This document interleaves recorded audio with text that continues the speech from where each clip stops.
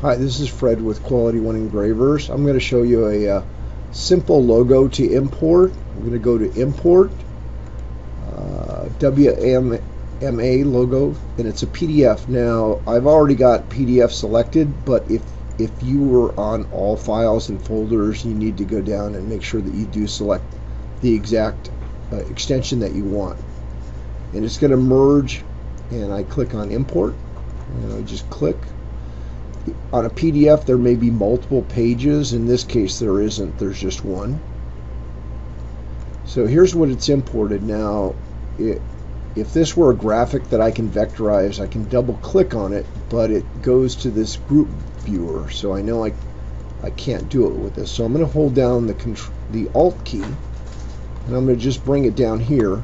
Now, another thing with EngraveLab, I have learned that by having a logo be too small, you will lose the detail of the logo. So here I have it right here, just a little bit larger so that it'll pick up the small areas. And I'm going to go under Transform, and I'm going to render to bitmap. And under the color depth, I'm going to select 256 gray, and then you can give it a resolution. Maybe we can try 150 here. And usually you don't want to keep original or add margins, so just click on Apply.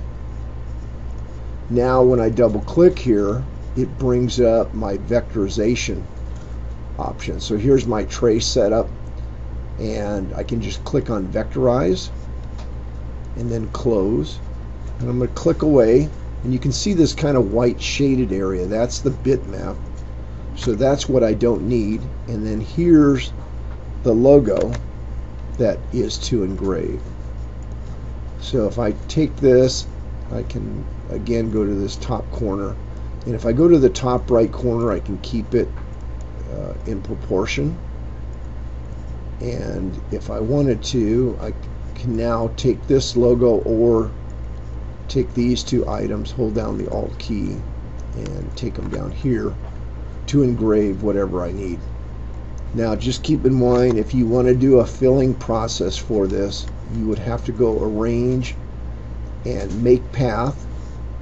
And because this logo is pretty complicated, there are a lot of fills. It will take quite a bit of time to fill and may or may not fill very well. But at least you will be able to do the outline.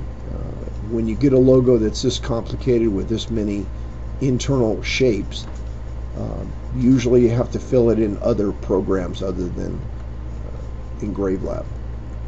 The other thing that I do is I like assigning the color up here and just call it P1, so it's not P193. Make that P1 also. If I go Control A, I can assign everything to P1. Hope this helps.